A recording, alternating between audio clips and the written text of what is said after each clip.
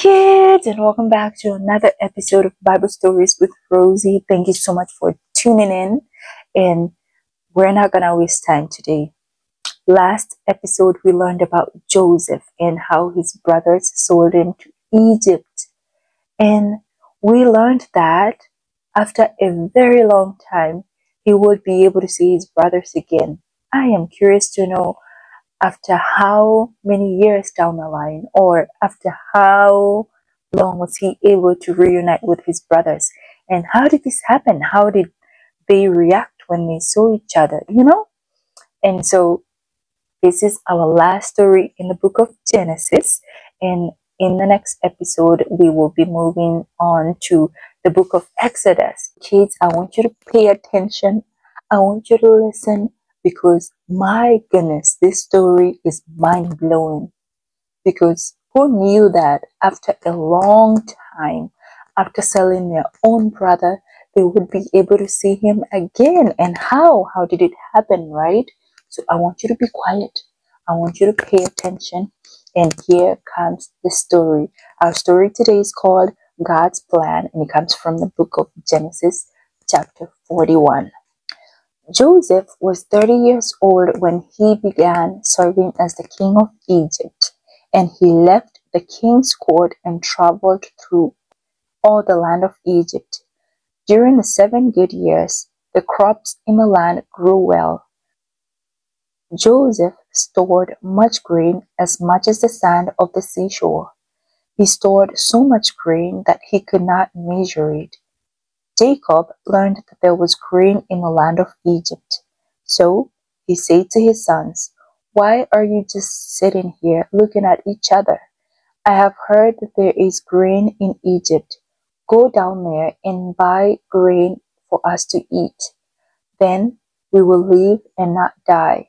So 10 of Joseph's brothers went down to buy grain from Egypt. Joseph was the governor of Egypt.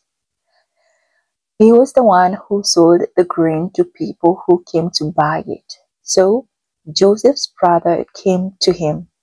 They bowed face down on the ground before him. When Joseph saw his brothers, he knew who they were, but they did not know who Joseph was. But he acted as if he didn't know them. So he asked unkindly, "Where do you come from?"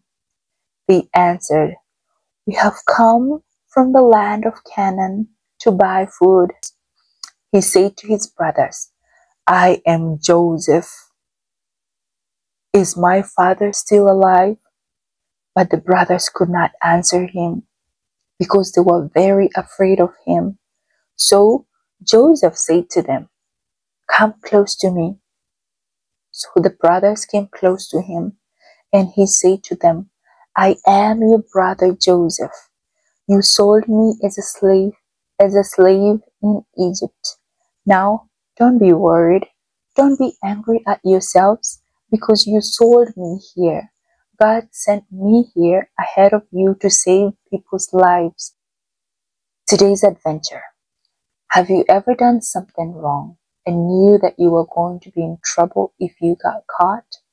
That is exactly what happened to Joseph's brothers. They treated Joseph so badly, and they knew that if the father found out, they were going to be in so much trouble. So they were scared and they lied about what they had done. But the truth always comes out no matter how long it takes. The people were very hungry because it had stopped raining and the food was not growing in the fields. So Joseph's brothers traveled all the way to Egypt to find food, and they went to an important man to try and get the grain. But they did not know that the man was their brother. Joseph's brothers didn't even recognize him, but Joseph recognized them. He said, "Come close so you can see me better, so you can hear me better. I am your brother." Can you imagine how those brothers must have felt when they realized that they were talking to Joseph? Would Joseph be mad? Would he hurt them because of what they had done to him? Would he tell their dad? I'm sure that was what was running in their mind. But Joseph trusted God and knew that he had a plan.